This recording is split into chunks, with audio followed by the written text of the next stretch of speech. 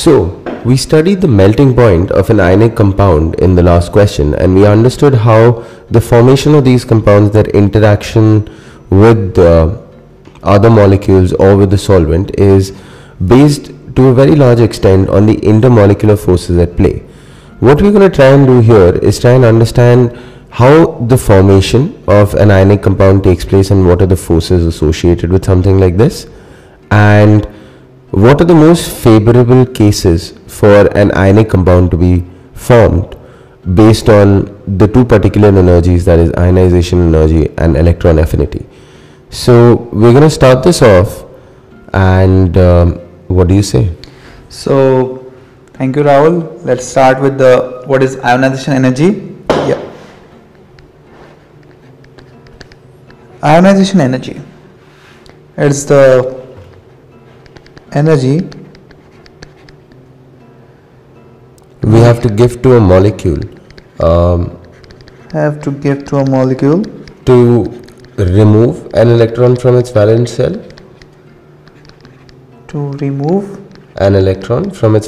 Right?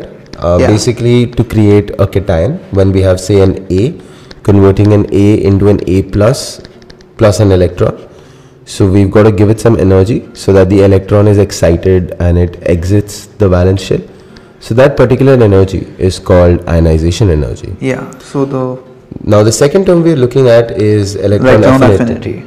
What is electron affinity? It's the energy which is liberated by a molecule or an ion on accepting an electron. In its valence shell. Yeah, valence shell. That's very important.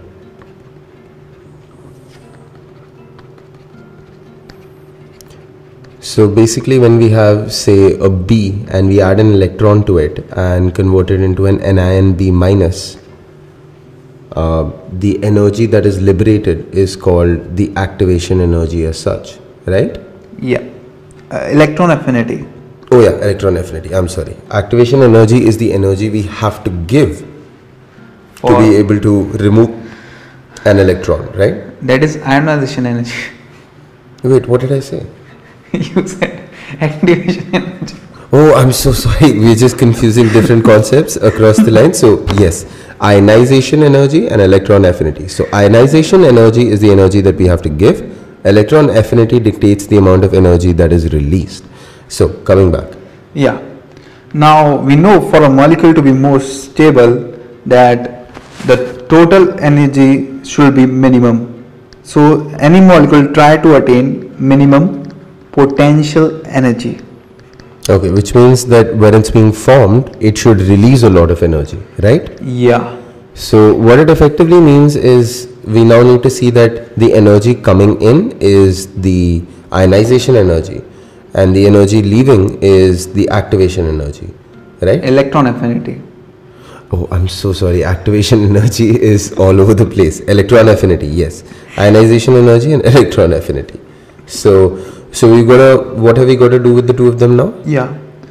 In this case, the ionization energy is positive, and the basic reason is we are removing an electron from the atom.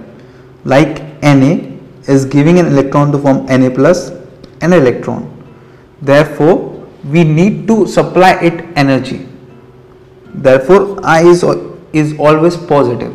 Okay. And whereas electron affinity for the first electron is always negative. Okay, only for the first electron. It can then turn positive? Yeah. Okay. First of all, like in the case of Cl, which has 2s2, 2p5, it is becoming 3s2, 3p5, it is becoming 3s2, 3p6, and hence attaining a noble gas configuration, and hence it is becoming more stable. So therefore it is releasing energy because Cl minus has less energy compared to Cl. Okay. Therefore electron affinity is always negative. Whereas Only for the first electron. yeah, only for the first electron. Whereas in the case of oxygen, we get a electron and hence energy is related electron affinity for the first electron, and it is EA1 is negative. Okay. But when it's from the second electron, EA2 is positive, and the basic reason for that is there is already one electron existing in its outer shell, so that electron It's gonna repulse the other electron coming. Therefore, EA2 will be positive. So it means we have to supply energy for it Yeah. to be able to accept an electron as such. All right. So coming back to the question at hand, we now have two components, which is ionization energy and electron affinity. So what is a favorable situation for both of these values to be? As the compound is A plus and B minus, therefore, for a compound to be maximum stable, it should have minimum potential energy. Okay. Therefore, A should have low IP, low ionization energy, Okay. and B should have high electron affinity, so as the product of the energies of A plus plus B minus energies, Okay. that is IE minus electron affinity. Here it's a plus, but as we know electron affinity is negative and IE is plus, so it turns out to be overall negative. Okay. So as the compound is more negative, the total energy is more negative, it's more stable because it is getting the minimum potential energy.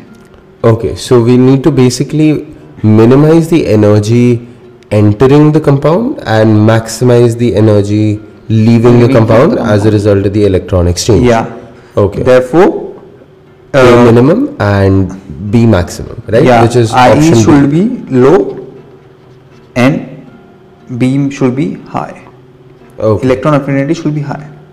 Alright, so I think with this we've cracked this question. We've understood the concept that for greater stability we need to have the minimum possible energy state, and to get that minimum possible energy state we have to minimize the energy intake and maximize the energy output or outtake as such. So for any such questions in future on base of ionization energy and electron affinity, you can directly do that questions on the basis of sign, that I will be positive and EA will be negative. EA1 will be negative. Okay, That's it. thank you Devansh.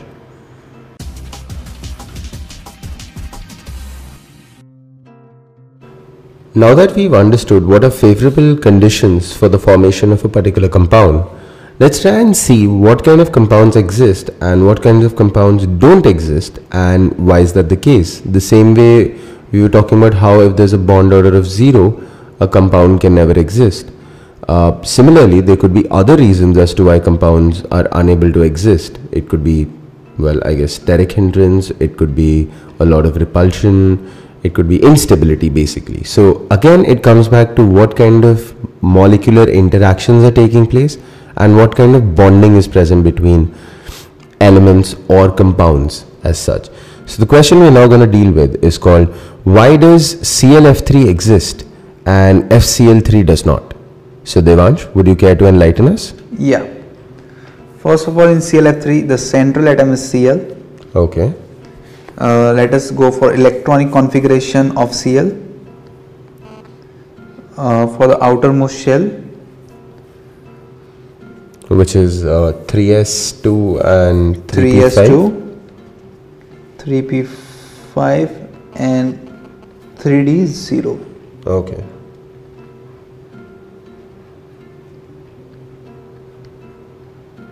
So assuming all the principles, the outermost electronic configuration is like this. So you can see here that Cl is having vacant d orbitals. Okay. So this is the basic reason which we have understood in the first question, that we provide some excitation energy and the electrons move. So basically a compound should have empty d orbitals, so that whatever the electrons which are excited, it can accommodate. Okay. It's obvious. Whereas compound like FCl3, the central atom is F, and if we see the electron configuration of its outermost orbit, It is 2s2 and 2s2 and 2p5. 2p5.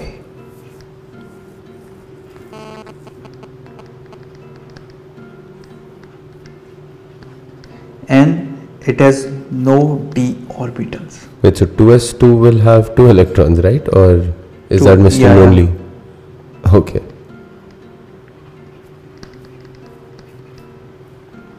Alright, so it seems to be fairly straightforward, right? Like you need empty d orbitals, and if empty d Yeah. orbitals aren't present, it's just not a possibility, right? Is that the idea behind it? Yeah, this is the basic idea that why FCl3 is not formed and ClF3 is formed.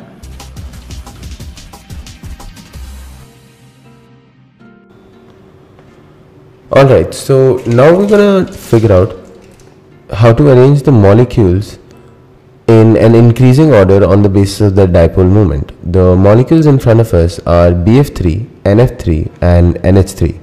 So I guess we're gonna start off with drawing the diagrams first, Devansh. What do you say? Yeah, and in this question basically we will learn about dipole moment. Okay. So BF3, Alright. by hybridization method we know it contains 3 electrons in its valence shell Okay. plus 3 monovalent fluorine atoms. Okay.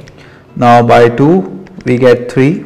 Oh, this is the same formula we were using Yeah. earlier, right? Oh, that's good. It's the same formula, and so the hybridization comes as sp2. Okay. So that is trigonal planar. So its structure will be B, F, F, and F. And the direction of dipole, we know it's always from negative to positive. So from positive to negative. So therefore it will be like this. So basically, to remember, you all know that fluorine is a highly electronegative compound, so it's going to draw the electron towards itself, which is why the flow will be from boron towards fluorine, from positive to negative. Yeah. Let's look at the next one, which is NF3. So now in NF3, as we know, for nitrogen the electrons in outermost shell is 5 Okay. plus 3 for fluorine by 2, which gives will us- be 4, which Okay. is sp3. Oh, interesting, isn't it? Like Yeah. same number of atoms attached with it, but a completely different configuration. So how will this turn out to be? This is tetrahedral, but as we can have one lone pair of nitrogen, so trigonal bipyramidal. It's going to be Trigonal pyramidal, Okay. which So, will be nitrogen, a lone pair on top of it, a lone pair, and 3 fluorine atoms. Alright, so once again the direction of the flow of charge is going to be from nitrogen to fluorine, nitrogen to fluorine. And but nitrogen here to the fluorine. interesting point is the lone pair will always go up like this. Okay, so the lone pair will go up entails what? Means Exactly. the lone pair will Okay. show the direction of dipole for itself. Is it here we are showing lone pair on the vertical side. Okay, alright, positive So- to negative. So direction will be like this for lone pair. Okay, alright. If we have drawn lone pair here, so direction will be down. Okay, but then F would consequently be up Yeah. to an extent. Alright, so it's going to be in the direction opposite to the. Opposite to the direction of fluorine, Fluorine. the lone pair. Okay, alright, and what's And the whereas last in one? NH3, it's again 5 plus 3 by 2, 4, sp3, and the same trigonal pyramidal, Okay, but here the main change will be in this direction. The Oh. dipole will be like this. okay, so from hydrogen towards nitrogen as such. Yeah, because hydrogen is more electropositive compared to nitrogen, or we can say nitrogen is more electronegative. As compared to hydrogen. Alright. So here, So now how do we compare their dipole moments as such? From what I see for BF3, the three of them are going to cancel out, right? yeah, because it's a symmetric structure and it's planar. Okay. So dipole moment over here is 0. Okay. So now it's a question of finding out which has a higher dipole moment, NF3 or NH3, And in NH3 you can see that all the dipoles are going in one direction. which is upwards. Yeah, therefore direction will be high. Okay. And here fluorine dipole moment minus dipole moment of lone pair. So relatively low dipole moment. Okay, because as you can see, as we In studied in direction of physics, fluorine. it's basically like components. So the three fluorines are adding together to be in the direction opposite to nitrogen, while in the second case, which is with NH3, the three hydrogen atoms are adding the dipole moment together to be in the direction of the lone pair as well. So we consequently see that the sum of both of these is definitely greater than a subtraction that will happen regardless of the magnitude of fluorine atoms. Is it Yeah. a possibility that hypothetically the dipole moment due to fluorine could be so high that even if you reduce the dipole moment of the lone pair, it could still end up being greater than the dipole moment of hydrogen and plus lone pair? Yeah, is that a possibility? It is a possibility, but in that case you have to get something more electronegative than fluorine, and practically it's not. And there's nothing more electronegative than Than fluorine. fluorine. And we already have from data that Yeah, with NF3 and NH3, NF3 yeah. has a lesser dipole It has a moment, right? dipole around 0.76 and this has around 1.86. Oh, so that's a huge difference, and we will need to get a very electronegative substance which doesn't exist. Yeah. So now we know very clearly addition of the dipole moments is a good idea. For a simple trick to remember electronegativity, if you want, for the second period, it's like carbon, nitrogen, oxygen, fluorine. If you go, it's for fluorine it's 4, for oxygen it's 3.5, for nitrogen it's 3, for carbon it's 2.5, and for boron it's 2. What are these numbers that you're writing now? This is electronegativity. Okay. So how exactly does this electronegativity Of second help us? period.